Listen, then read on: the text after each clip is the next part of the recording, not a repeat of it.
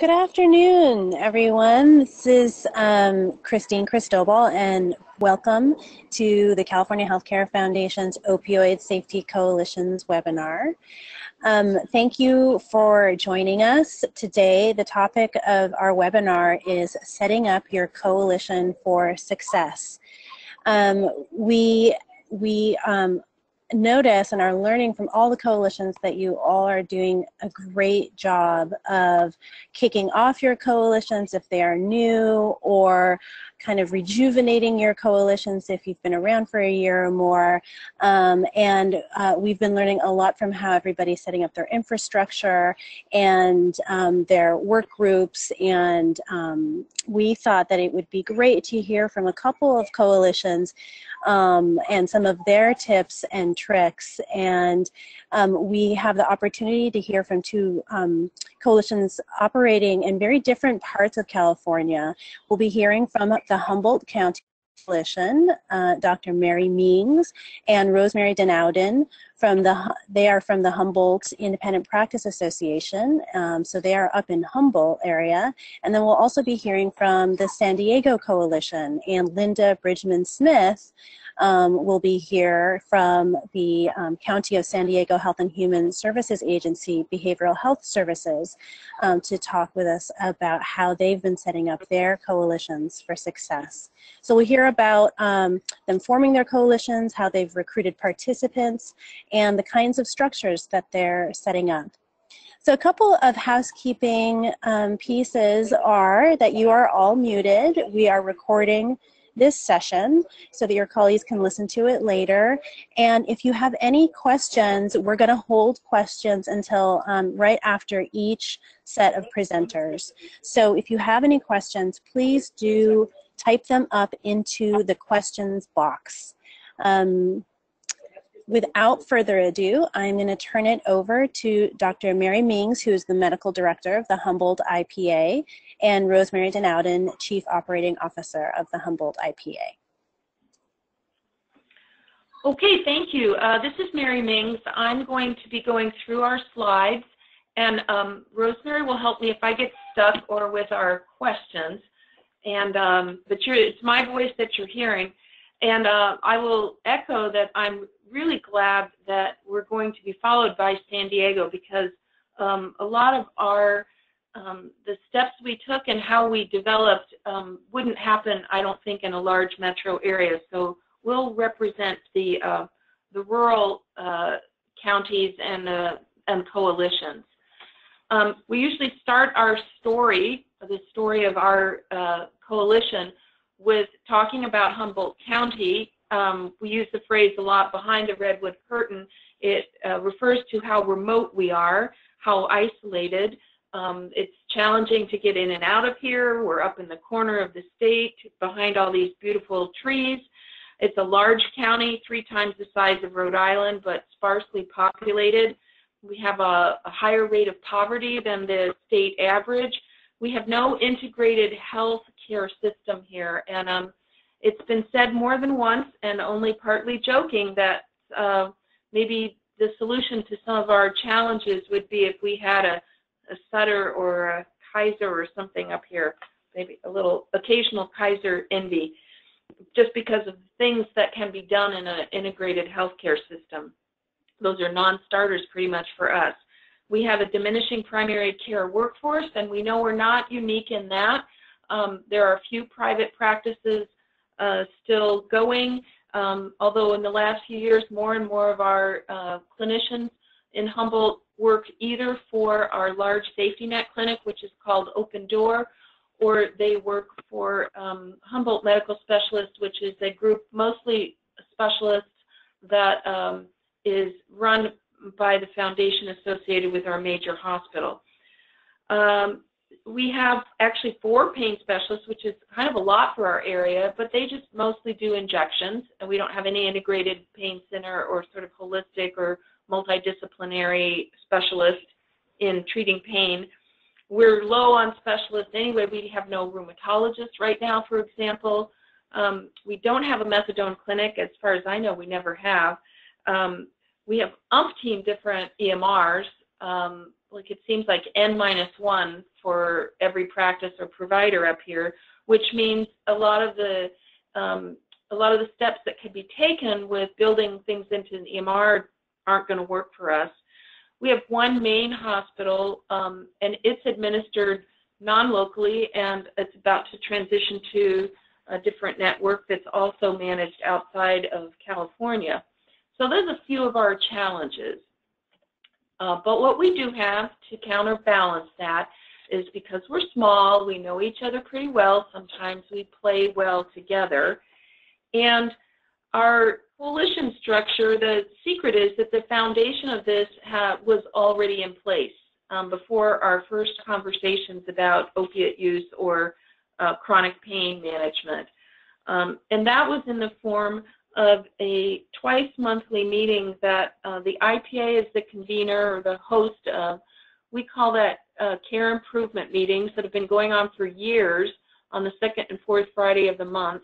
And anybody in the county, anybody in our large community is invited that has anything to do with healthcare. So there's a diverse representation from organizations and agencies that can share the work they're doing. There's opportunities to collaborate on grants and campaigns of different types. So this is a very, really great meeting. And a couple years ago, the Public Health Department, who's a regular attendee, presented from their Community Health Assessment Report. And this is one of the slides they showed us at that time, just to highlight that in Humboldt County, the drug-induced death rate was 36.7 per 100,000 compared to the California rate, which was 10.9. So between 3 and 4 times. And there's different ways to slice and dice that, and it usually comes up that the magnitude of our problem is 3 to 4 times the state average. You can see down the bottom statistic in that graph, rate of years of potential life lost due to unintentional overdose. In Humboldt County, 830, and for California, a little under 300, almost 3 times. Some interesting information at the top speculating about why rural California counties tend to have worse problems. And again, we know if we're not leading in a statistic, perhaps Lake County is. Some of the other rural counties have similar problems. And you can argue whether our geographic isolation causes the problem, or if we attract people that bring the problems with them. And we also are sort of famous for our perhaps tolerance of substance use up here, although not everybody shares that. This is another slide that we saw from Public Health a couple years ago, and this is a sort of familiar graph to a lot of you that shows that at a national level that drug overdose deaths exceeded those deaths from motor vehicle accidents approximately in 2008, but Humboldt County, national leader that we are, we achieved that phenomenon a few years ahead of the rest of the country, around 2005. And we have a lot of traffic fatalities here, so this was got a lot of people's attention. So after that presentation, the Friday twice monthly meetings became more and more dominated by conversations about our problems with chronic pain, with opiate dependence and abuse and overdose, by primary care physicians feeling overwhelmed with managing their chronic pain patients and their pain med-seeking patients. And we decided to make one of those meetings every month to focus on this so that we had time to talk about other things. And then this became our 4th Friday meeting, the one that Dr. Kubota just attended last week. This is a large meeting, large for us, 20 or 25 people usually, who want to be updated on all the details of the work we're doing. And around this time, we formulated our initial call to action. And this was a large evening meeting in November of 13. We spent some time on our invitation list, and we were pretty pleased with who came to this meeting. Our staff in public health, Partnership Health Plan, which was new in our area at the time, managed Medi-Cal, clinic administrators and PCPs, pain specialists, a dentist, pharmacist, someone from the coroner's office, county mental health, and hospital administration. There was, again, presentation of data, both local and national, to sort of make the case for the scope of the problem and the need for work. And we also heard from the leaders of the Open Door, the Safety Net Clinic, as well as our Indian Health Service group, who had both been doing some work on guidelines and organizational work, and they told us about what they had done and results that they are seeing. And we also talked about a couple groups outside our area who we had studied. One of those was called the Lazarus Project in North Carolina, and we learned about what that community had accomplished. That started out with a star football player, accidental overdose, and they were so successful that they spread their efforts across the state. And we also studied and presented at that meeting about what Kaiser had done in Southern California. So at the end of that evening, we asked everyone there to indicate if they were interested in working on any work groups or how they wanted to stay involved with us. And we brainstormed and came up with 4 work groups that we thought were priority to start with. One of those was data, which was basically public health continuing to provide us with all kinds of information, both county-wide and statewide, from cures. They showed us hotspotting maps that helped us to focus our outreach efforts to different clinics. And they showed us, for instance, that at the beginning of our work, our MED, morphine equivalent average for Humboldt County was 72, which, as many of you can quickly calculate, equals over 14 Vicodins every day for every person in the county. So that's been a statistic that we've quoted many times and gets a lot of people's attention.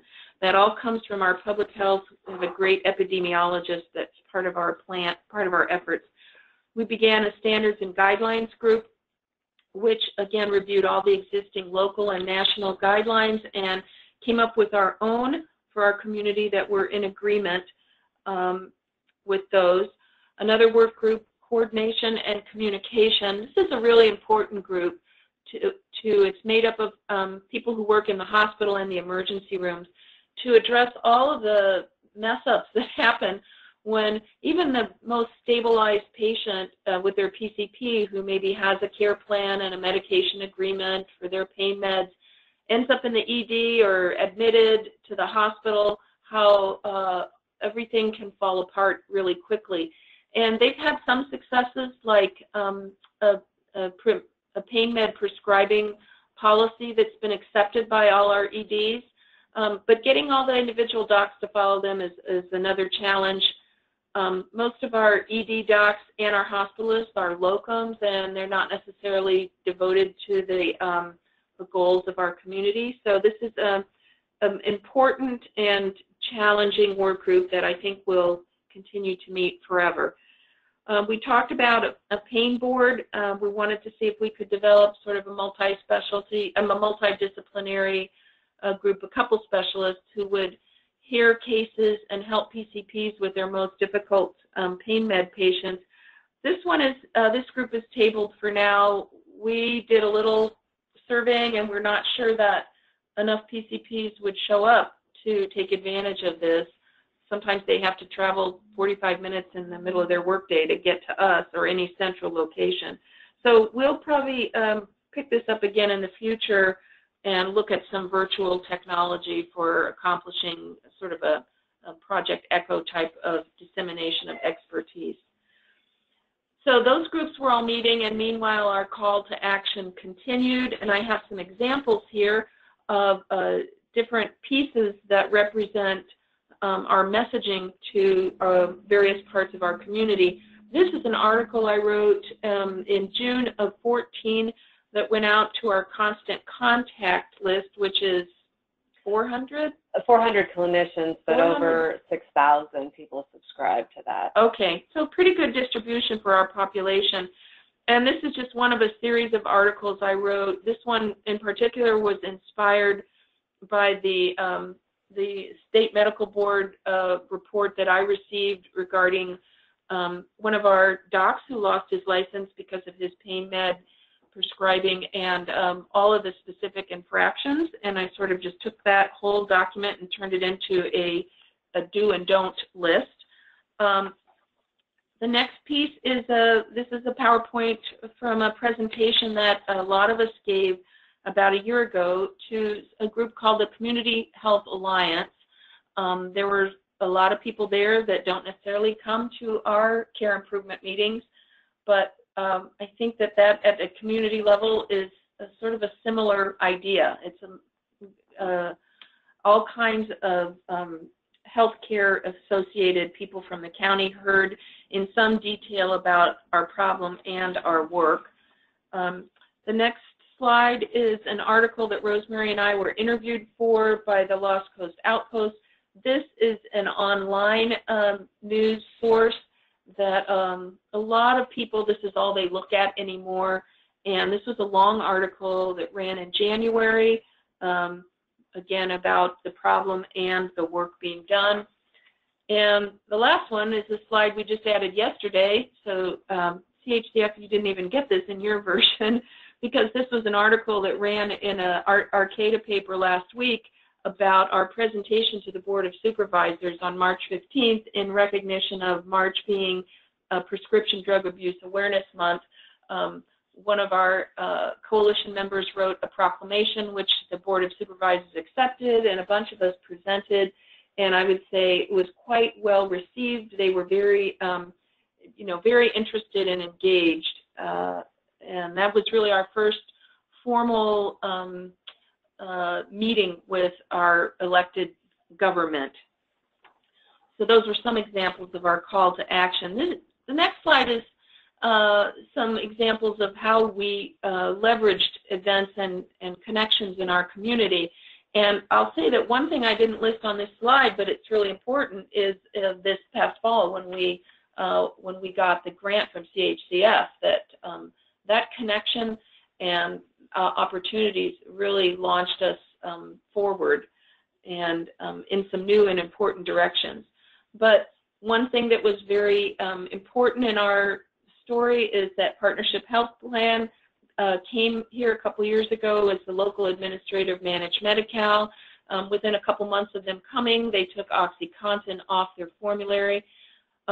Partnership, or Medi-Cal, is about 30% of the population of Humboldt County, so this is pretty meaningful. And they have been an excellent partner in provider education, and they are one entity that can really get good data through their prescription monitoring, and they've showed dramatic success in the reduction of the volume of opiates prescribed in the last year or so for the partnership patients. So that's been really helpful to our coalition's work.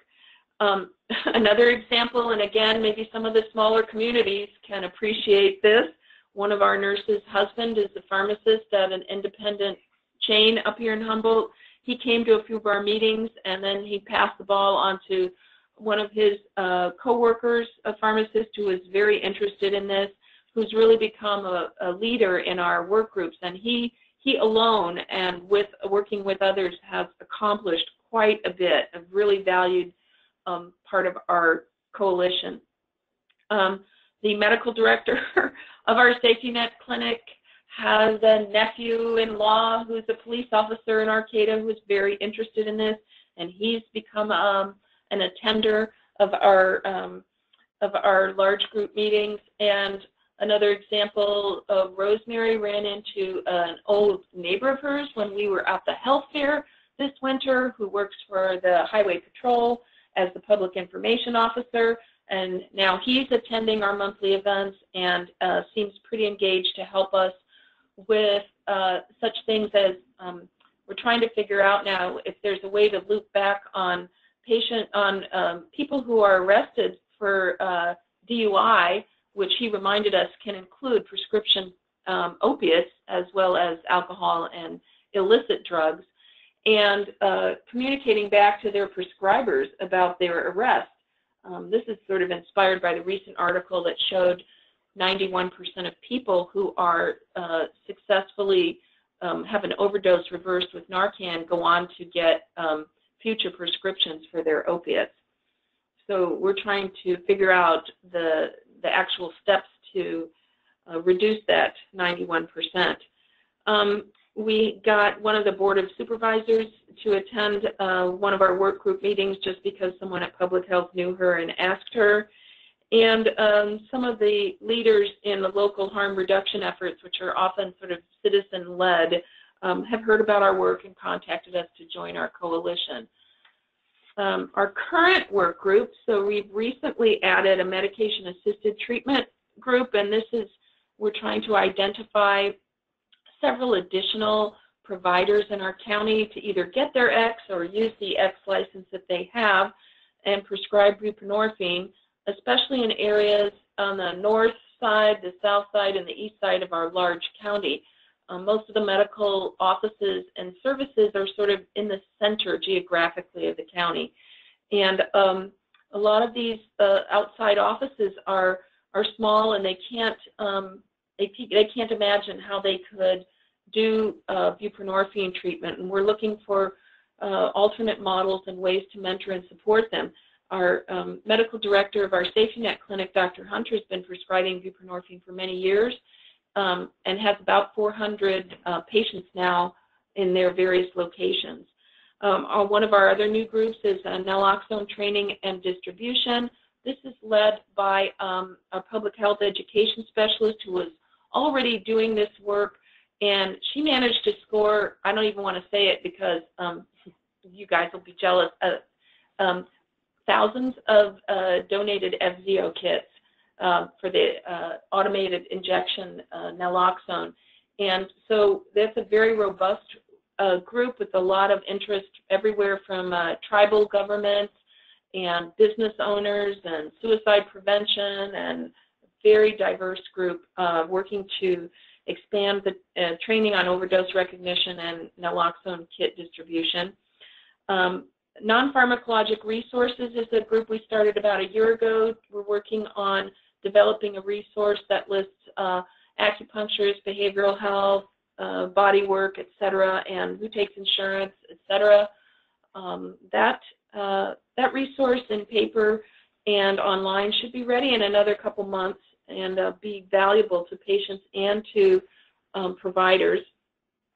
Marketing and public outreach is a group that started about a year ago. You've seen some examples of some of the events and opportunities that have come out of that group, and we have ideas and need to do quite a bit more. Drug destruction, our pharmacist just the day before yesterday had a ribbon cutting on disposal bins in the pharmacy lobbies that take controlled substances. And this is a big accomplishment on his part because for several years we've had no legitimate outlet in our county for disposing of controlled substances. And just to interject, has already collected over 30 pounds of wow, of destructive meds. Yeah. In less than 48 hours. Yeah. That was huge, and there were some obstacles on the way that he persevered through. Those initial groups, standards and guidelines, data, coordination, communication, they continue to meet. We're working on revising our initial guidelines, incorporating some of the CDC recommendations, and once we have an agreement on our, well, I won't say final because it could always be revised, but then we're going to be brainstorming on better ways to spread that word to the docs. Additionally, we've always been working all along on trying to encourage providers to register for cures and to use it, and public health as well as our medical society has offered assistance for that. We have an organization up here called North Coast Clinics Network, which has been in our coalition and in our meetings all along, and they've been a sponsor for some of our CME events. And we've also taken over the IPA and agreed to support a chronic disease self-management module on chronic pain. It's called our Pathways to Health. We're going to be starting those classes again, which are free to anyone in the community soon. Here's who's not yet at our table and who we have our eyes on. We had a dentist at that first meeting, but not since then. We haven't been able to get the coroner or anyone from the sheriff's office back, and they've been asked, and they say how short-staffed they are, but we're going to keep trying. We know that Marin has brought in, and maybe other coalitions, the district attorney. We've talked about private insurers. If Partnership has had such major results by altering their formulary and putting limits on dosing, maybe we should talk to the Blues about that. We'd like more private practice providers to attend, and maybe even some people think pharma should have to pay for the drug disposal bins. Going forward, we're going to start having an official steering committee, which would be a work group and coalition leaders to meet quarterly and do some strategic planning and review. So far, that's just happened within that monthly large group meeting, but we recognize the need for a dedicated meeting for that. We're going to do more in-person detailing with prescribers and their staff. We're going to learn more and get more and more support and expertise from CHCF, which we're really grateful for. So I'm going to stop there, and I think we can take any questions for us right now for a few minutes before the second presentation. Great. Thank you so much, Mary and Rosemary. That was an excellent presentation. It's great to get to know how you've set up your coalition a little bit in more detail. I would encourage anyone who has questions to type them into the questions box. And Robert, are you seeing if there are any questions at this point? Not at this point. Okay, I have a question for you both.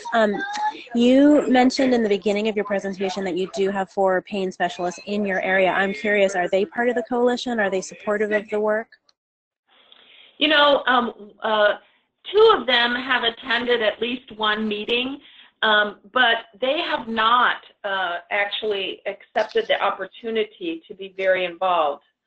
So we should put them on the list too of who we need to pursue for more involvement. It's not for lack of inviting them; they can still get invited to every meeting. Got it. Got it. There is a question from Dr. Joel Hyatt from the Los Angeles Coalition, and he was wondering if you could share the guidelines that you all agreed upon. Well, yeah, I don't have a slide for that now, and thank you. I recognize your name, Dr. Hyatt, because you were doing that work, the Kaiser work that I studied a few years ago, right? I think so. Those are currently under revision, and perhaps when that revision is done, I could forward them to CHCF. Is that acceptable? And once we have that final standards and guidelines document, we are going to put that out on a website so that it can be shared and disseminated. And we're hoping to have that in a final version within the next few weeks. So absolutely. Yep, I agree. Great, fantastic. You had mentioned that you are going to be starting up your Pathways chronic pain management programs, and I was curious about how else you think about engaging the public in this. Well, we do have 2 consumers that sit on as a part of our larger group meetings. And we really think about this a lot in both the marketing and public outreach and the communication and coordination subcommittees. And it's really been a kind of a sticking point for us is to know exactly what information should be distributed and disseminated. And we really look to those consumer representatives to really help us weigh in on that. It's tricky because, for example, when we presented at the Board of Supervisors meeting, we had to make a conscious effort to focus on prescribing of opiates and not divert into the heroin issue that often goes hand in hand with this. And we really value the input from our consumer representatives to help us, shape what it is that we're disseminating and how we're speaking about this. So, at this point, through our Pathways to Health, the chronic pain workshops, and through our coalition members, the consumer representatives, we hope to expand our involvement of them, but that's really how we've included them thus far. Okay, great. And you seem to do a really nice job of leveraging your connections. You had that leveraging events and connections slide. And so I'm wondering, how do you leverage those relationships? Does that happen naturally, or are you making specific asks? We're usually making specific asks, but sometimes the person with the connection is already at the table. And then they say, well, my dentist, that's our next dream. Somebody said, I brought this up at my dentist, and he said he wants to help. That hasn't happened yet, but that's an example of how it has happened. Yeah, it's the positive of living in a small community where you know your neighbors and you're working with them, and you're related to some of them, and so we leveraging those, and I think that can be applied in an urban setting as well. Just taking a thorough inventory of who do you know and who do you think should be included in our work here, and not taking for granted any of those potential connections, because like Mary said, it's through a coworker or a relative or whomever, and you through those get some of the best outcomes. Great points. So just kind of going back a little bit to the earlier question around sharing the guidelines, Joel had a follow-up comment, and he said that every coalition is probably trying to translate and adopt the CDC guidelines, so it'd be nice to share them all. And so absolutely, once you're able to share that with us, we'll put it on the Google Drive and other examples of how people are translating and adopting the CDC guidelines. We'll share that so that everybody can learn from each other. That would be great. Yeah, we'd like that too. Good. Okay. Excellent.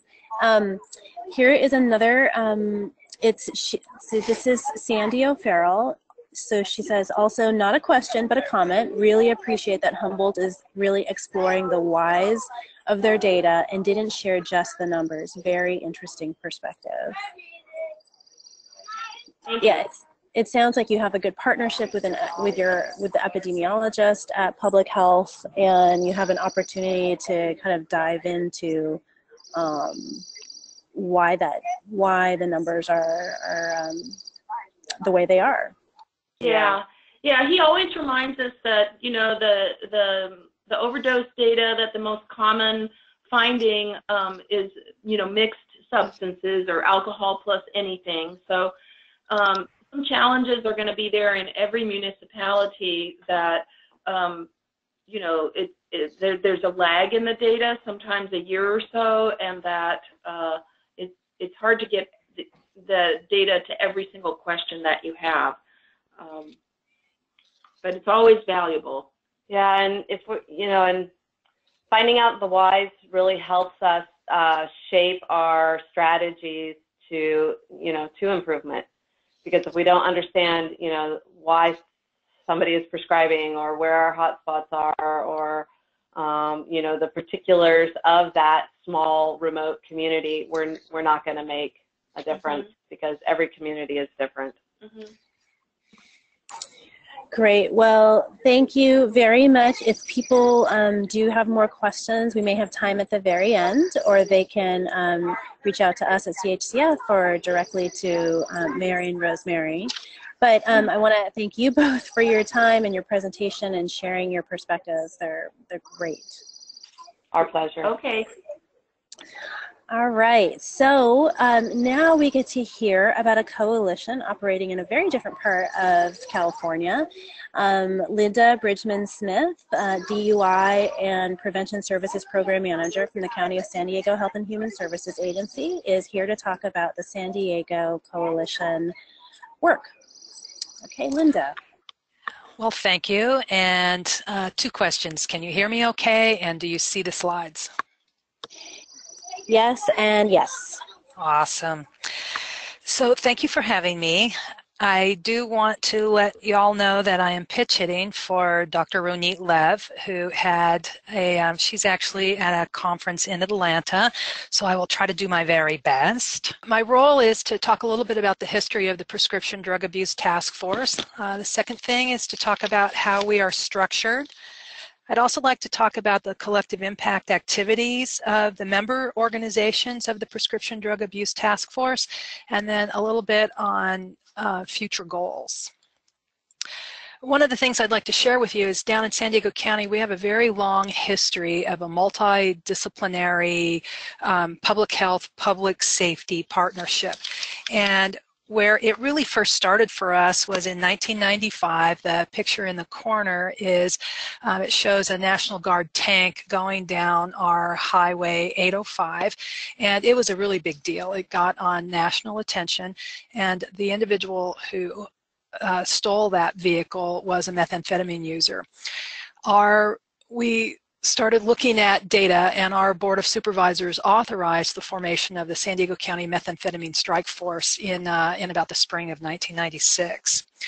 One of the things that I think has been really beneficial for San Diego County is, unlike Humboldt, we really are very large. There's 3.3 million people here. We've got 18 cities plus the county's unincorporated areas. So we have 19 distinct municipalities.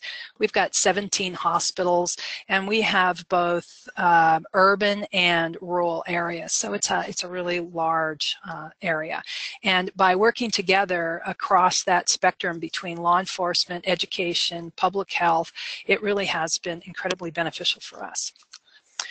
So in looking at prescription drug-related information, the thing that drives information in San Diego County is really deaths. Deaths really are, and I think that this is probably true at the local level everywhere, deaths really are the driver.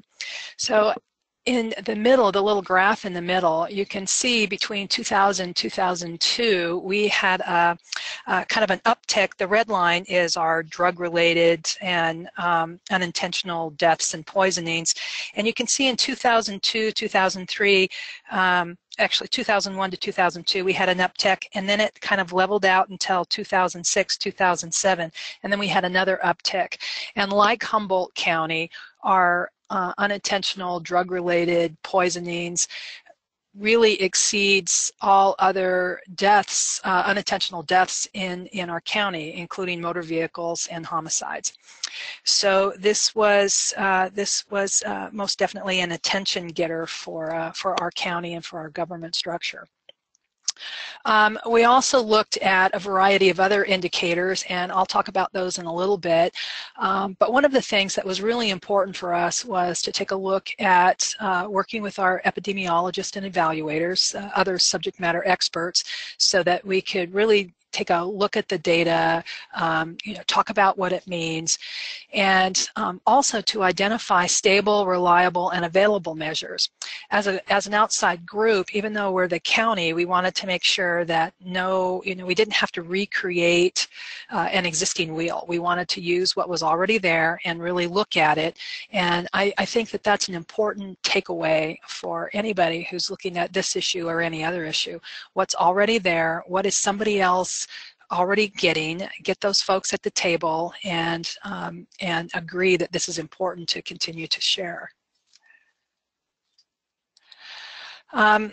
So this is just our organization chart. We have our Prescription Drug Abuse Task Force. It actually started as the Oxy Task Force in 2008 because our medical examiner was reflecting that it was Oxycontin, oxycodone, where most of the deaths that were popping up in 2006 and 2007 were in the oxy category. And then in 2010, taking a deeper dive look at the other medications that people were dying of, and we came to the realization that it really is a variety of prescription drug-related painkillers and medications even some over-the-counter medications. And so we renamed it in 2010 to the Prescription Drug Abuse Task Force. And we have an executive committee group, which is, and I'll talk about each of these in a little bit, but they are community-based organizations, state, federal, local law enforcement, and other really key decision-maker stakeholders. Then we have our medical task force, the pharmacy committee, we have a data team, and we have a safe disposal team. So one of the things that I think is really important is to have a facilitator, somebody to boss me around. And our facilitator is Angela Goldberg, and she really is the glue that holds us all together. And then this is just the membership of our coalition. You know Dr. Lev, she's down at the bottom, and to her on the right side, that's Tom Lennox from the DEA. So these are the folks that we get together on a regular basis and just talk about and do planning and strategic organization. We also have a general membership, and this is various local, state, and federal law enforcement. These folks are, we have a HIDA down here because we're right on the border, high-intensity drug trafficking area. So that's a really key group for us as we look at these things. We have the Poison Control Center has been very involved, and one of the things that I think is really exciting about this particular group and some of the other groups that I am privileged to work with is there's recruiting that goes on, and our facilitator Angela Goldberg, she's a bit like a little terrier nipping on people's heels all the time, and I'm generally grateful for that. But it's also an organization of attraction. Just like Humboldt shared that, you know, people know people who are interested, the same thing happens in a really large county too. And we've been able to benefit from that in a lot of ways. We've got 2 major Marine Corps bases here. We've got 2 major Navy bases here, and 2 Coast Guard bases, and a small Army and National Guard group. And so we're able to, you know, somebody knows somebody, and we have the Camp Pendleton Marine Corps base has joined our group in the last year, and they are very involved. We've also been successful in being able to attract the Veterans Administration, and that took a while, and it took a lot of terrier nipping at people's heels, but that finally has occurred, which I think has been beneficial for all of us. So this is the Prescription Drug Abuse Task Force logic model, and it really it has a single goal: to reduce the misuse, abuse, and addiction to prescription medications in San Diego County. And it seems like such a simple thing, but I come out of prevention. I'm not out of the medical community. And before that, it was with substance abuse treatment and DUI. And so in looking at this, it's, oh, we don't want people to be using these things anyway, and because it's a bad thing. And I am obviously not a medical doctor. And so when we started engaging the medical community, what we were hearing from the medical community is, we want people to use their medications as prescribed, and to talk to their healthcare prescriber or provider to make sure that if there are any problems, that you have those discussions. And so working to refine that goal was really some important work for us to do. We also have 3 objectives, and it's to increase the perception of harm related to prescription drug misuse, to make sure that teens aren't misusing it, that people are not sharing it, and that it's just used as it is prescribed. The second objective is to increase engagement in substance abuse treatment, and that would include the use of medically assisted treatments like naloxone. And then the third thing is to reduce access to prescribed medications for uses that are other than prescribed. So with that, we'd want to engage prescribers about good prescribing practices, to promote collection of unwanted and unused medications, expired medications, to really just identify tools and resources for all of the various populations that we work with. So our meeting structure. We have our executive committee meeting, and that has about 15 people. We meet once a quarter, and it really is our leadership group. Our data group meets, they create a report card, and I'll share that in a minute. This says that we meet once a year, but in truth, that data group probably meets half a dozen times before that report card is released to really have a conversation about what the data is, what does it mean, look at the data and whatnot. We also have what we call planned media, and I'll talk about that in a little bit, but it is by design doing media-related things where a press release is written, a press conference occurs, and we get our people in our group to kind of support those things too, so we can have an organized, strategic, earned media. We're not buying spots, earned media release, and I'll share a little bit of that with you. The medical task force meets quarterly, and that's under Dr. Love through the San Diego County and Imperial County Medical Society is really, they are very involved in that. The pharmacy group meets every other month. And we also recently created a safe disposal meeting. And one of the things that has evolved out of our safe disposal meeting is also taking a look at disposal of sharps, which was, kind of a natural partnership. And so we're very pleased with the way that that has occurred. We do have quarterly general meetings. These are open to the public. They are announced to the public, and the public is encouraged to attend. And they are generally very well attended, 60, 70, 80 people. And of those folks are some stakeholders, but are also some just folks. As a prevention person in my county, alcohol and drug related prevention, I look at known people and then just folks, and so it's always really encouraging to me when I see people that I know are not particularly affiliated with another working group that we have in the county.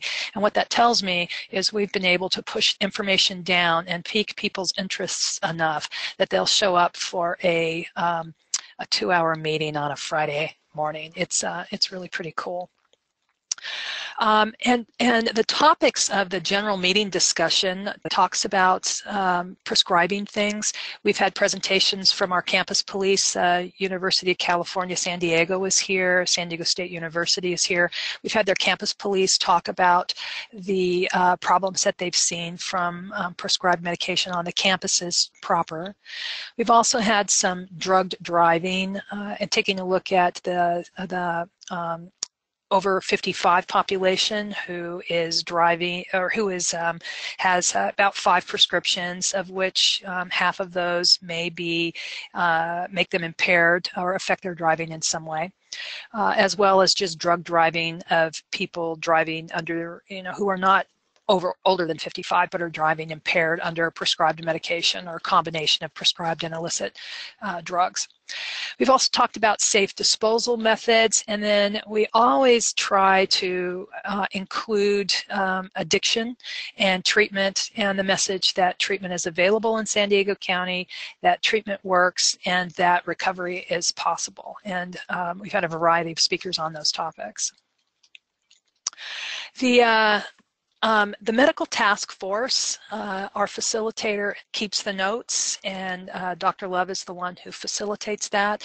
It's got a variety of, this is just a partial list of the groups that participate in that, but there is pharmacy, the Hospital Association, Dental Association, Pediatric Association is kind of new. We've got the Indian Health Clinics. We have, let's see, I think we have 18 distinct registered Indian tribes in San Diego County. Some of them have gaming interests, but most of them do not. And so we're really pleased that they are involved. We also have some interest from some local methadone clinics, and so that we're very pleased about that as well. So the the medical task force created some consensus tools. And one of the first things was the safe prescribing guidelines. And this was we released these, San Diego County released these September 13th of 2013. And I'm pleased to say that San Diego County and the Prescription Drug Abuse Task Force was recognized by the National Association of Counties an Achievement Award for putting this this particular document out. We're really pleased in that my personal story is I have Kaiser as a healthcare provider, and this occurred in September of 2013. I did my regular physical in mid-January of 2014, and while I was waiting for the physician to come, I looked on the bulletin board, and there was both Spanish and English of this safe prescribing guideline in that room. So I was very, very pleased to see that. I'm also pleased that the California Department of Public Health actually adopted this, and there was a press release that was sent out with support on December 30th of 2014. As I said a minute ago, the Medical Task Force, they meet quarterly. They do updates and education, case studies.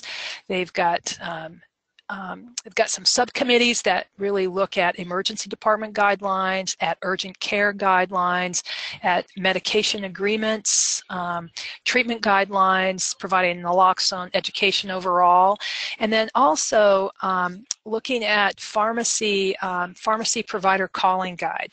One of the things that the doctors and the medical task force were concerned about is, well, do pharmacies want us calling them? And pharmacies said, yes, we do want you calling us if you have a question. And so that's been a really excellent thing. And then there's recently a set of health plan guidelines that have been rolled out for our Medi-Cal providers in the county, and I'll talk about that in a minute too. For our pharmacy committee, that's the group that meets every other month. They've really been working on improving pharmacist and provider communications. They've developed some red flag prescription guidelines. They've got a naloxone dispensing educational guideline. There's prescription drug abuse education, and then there's the GenRex Students, which is a project of Cardinal Health, and the UCSD School of Pharmacy has been working with high school students, or developing a presentation for high school students out of the School of Pharmacy. The logos on the bottom, I wanted to point out, we've been very pleased to have Costco Pharmacy as part of our group. Kaiser Permanente adopted those.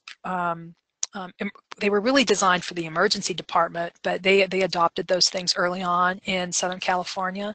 And the San Diego County VA healthcare system is also a member, as is our CVS. We have a local representative from CVS who has been very involved. This is our annual report card, and we track 9 indicators over the course of a year. The first one is the unintentional deaths, and that does give a rate per 100,000. We also are tracking emergency department pain-related discharges. Now this is kind of a lagging one, and we get this from the state Department of Healthcare Services, so it runs a little later. I think that's the one that we get about 2 years, 18 months or so. It lags a little bit. The student self-report of prescription drug misuse is the California Healthy Kids Survey, which is administered to 7th, 9th, and 11th graders in alternating years. The adult treatment admissions those are the folks that are admitted into publicly funded substance abuse treatment, and they have identified either heroin or prescription painkillers as their primary drug of choice. San Diego County, we also have an arrestee monitoring. So every year in both the adult and juvenile detention juvenile hall and our detention facilities, they'll go in and do drug testing, just prevalence survey data, and that's what number 5 is. let's see. One of the things that Humboldt shared was the number of pills that were dispensed. We also look at that. And in San Diego, we've got 36.3 pills dispensed for every 3.3 million people in San Diego County, another 13 anti-anxieties, and almost 5 stimulants. Sorry, I'm watching the time, so I'm going to move forward. So what this represents is the number of pills in each of our regions. We have 6 regions under the Health and Human Service Agency, and so the red one is showing that there are 6.8 pills dispensed for every person who is living in East County. I point that one out because, number one, it's the highest one. It's also the region of the county that I live in, and I currently am taking no prescribed medications at all. So those pills from before, somebody's taking mine too. Dr. Love and Dr. Jonathan Lucas, our medical examiner, they co-authored a piece that we call the Death Diaries here. And what this did was it looked at deaths in San Diego County in calendar year 2013, of which 254 were identified as having prescriptions in their system. And this is not just prescriptions, but as Humboldt indicated, people use multiple substances. This was taking an extensive look at the cures data, and of those 254 deaths, 186 of them were, hold on, let me just double check my note here, 186 were actually in cures. There were 68 of those people who died with pharmaceuticals in their system who were not in the cure system, but 186 were. And in the cures data, I would like to note that the Veterans Administration does not report to cures, nor does Balboa Naval Hospital, nor do the methadone clinics, and of course the inpatient hospitals don't either. But that was pretty startling to us. When they were taking a look at that.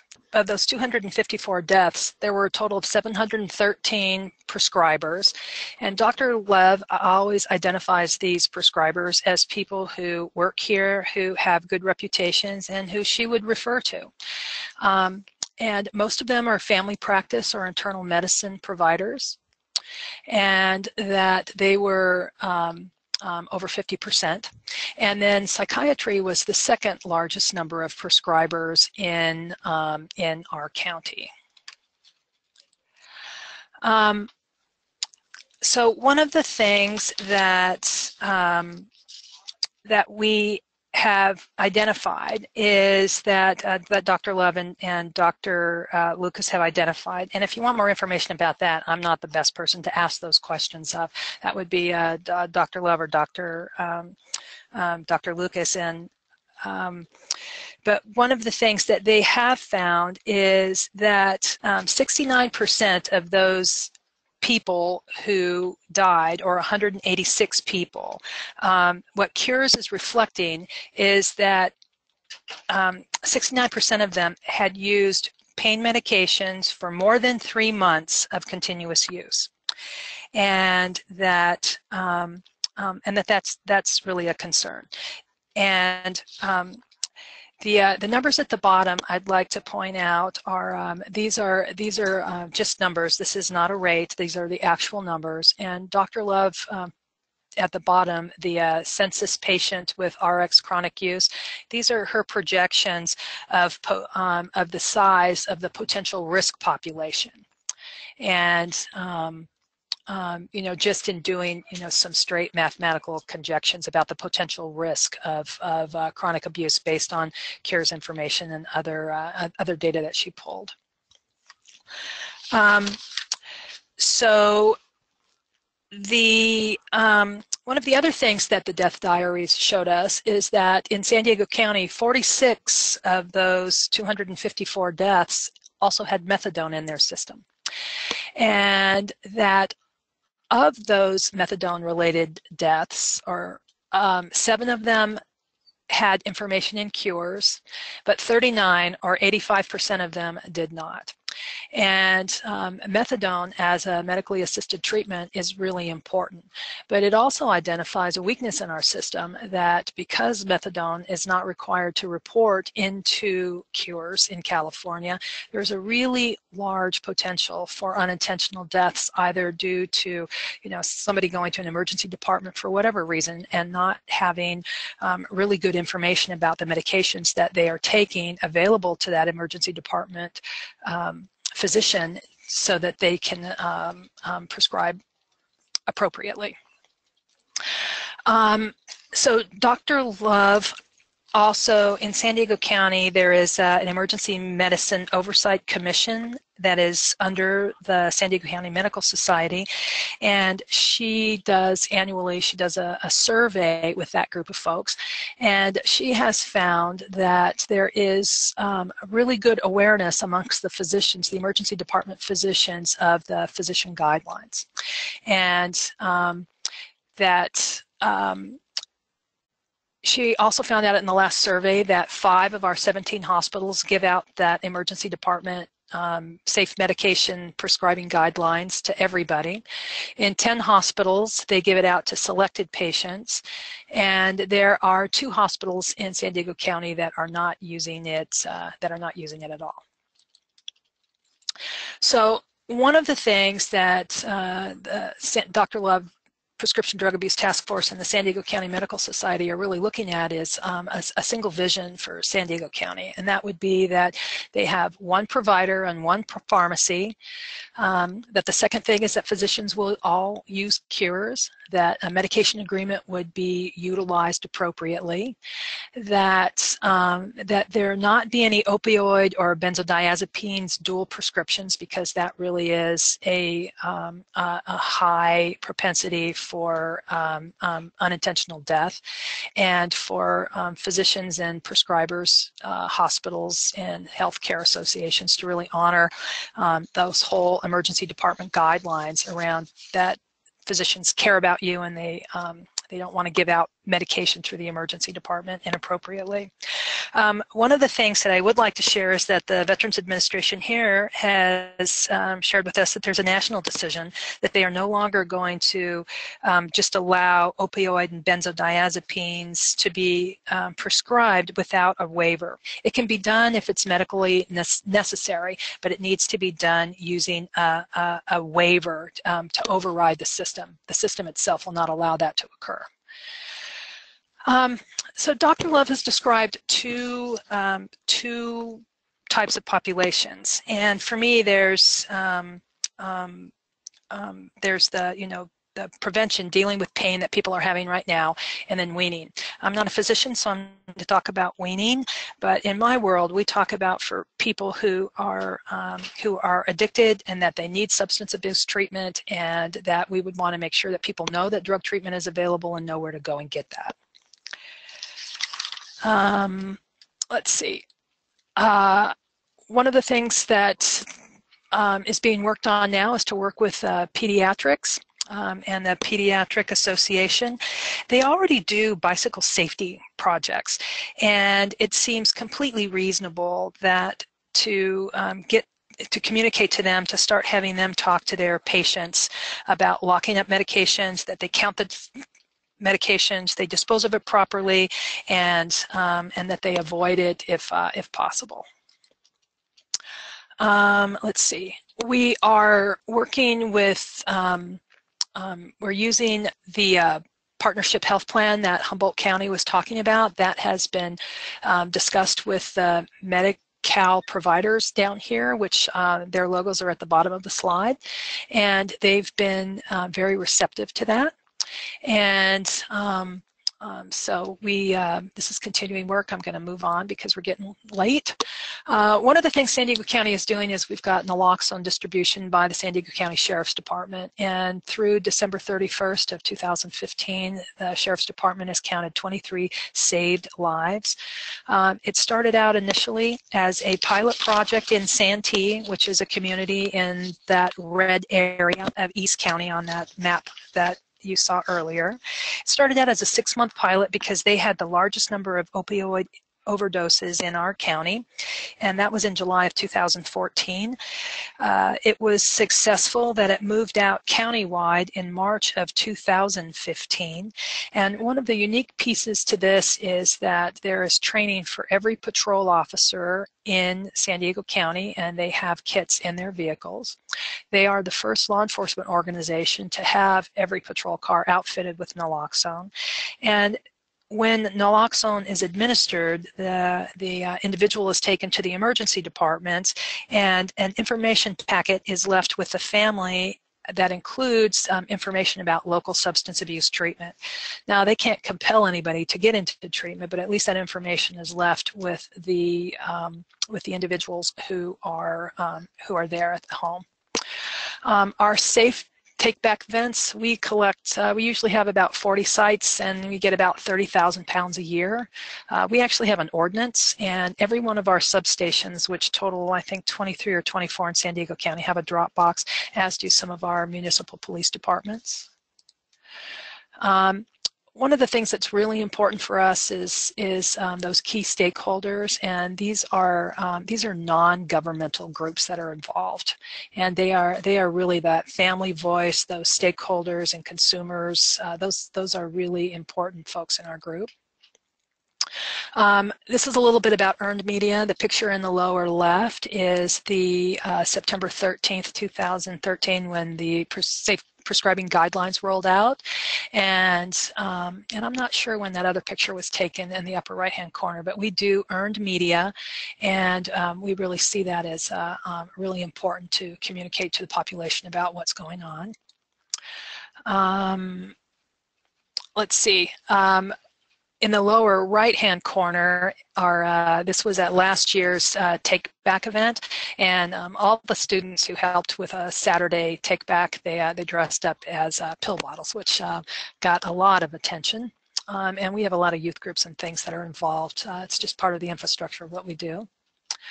The Prescription Drug Abuse Task Force is sponsored or presented at 6 different conferences, statewide conferences. The last one was in, let's see, I think it was in November of last year, and so we're excited about that. And it was really it was a fun-filled day.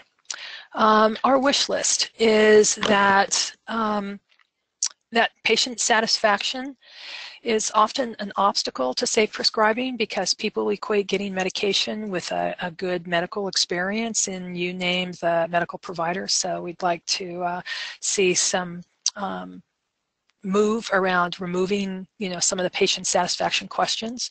That cures really is a gold standard, and it needs to be used all the time by everybody. And let's see, the list is there. Let's see. And here's references. All of the resources that we have in San Diego County are available at the websites at the top. You can contact our facilitator, Angela Goldberg, Dr. Painter from UCSD, or Ronit Lev. All of their information is there, and I'm done. Thank you. Great, thank you so much, Linda. Really such a strong coalition with a lot of rich strategies and activities that are happening. I did say we would go for about 10 more minutes, so I just want to see if there are any burning questions that people have who are still on the webinar with us. If you have a question or two, maybe we could take one or two in the question box. And while we see if a question pops up, Linda, could you say whether there were any key stakeholders that were missing or a challenge to engage and how you engaged them? Initially, our strongest challenge was getting the medical community involved, and it really took a lot of interactions, I think. And then Dr. Love was kind of working, looking at these things too. She works in the emergency department, and that connection, finding a champion in each of your disciplines is really important. And once we got her, we were able to do a lot of, once she saw the value of it. I really see that as an important move forward. Great, and it seems that you have a lot of different activities and strategies and work group work. Is the facilitator you mentioned, the professional facilitator, is that the person who helps coordinate all of the various activities and work groups? Yes, she does. And so the Health and Human Service Agency has a contract for facilitation which pays for that infrastructure. And it really helps just organize everybody's different activities. You know, each one do your own strength, and we work on things together as a collective whole. Okay, great. That's I think a unique feature of your coalition. Well, I think we are out of time, and Linda, I want to thank you so much for your time and sharing all of this information. It's fantastic and really helpful to all of our coalitions. For those who are still on the line, I would just want to let you know that we have another webinar coming up in April, actually, April 14th from 12:30 to 1:30. We are going to be learning how to understand and use prescription and public health data. And so we'll have Steve Wirtz from the California Department of Public Health and Peter Kreiner from Brandeis Prescription Drug Monitoring Program.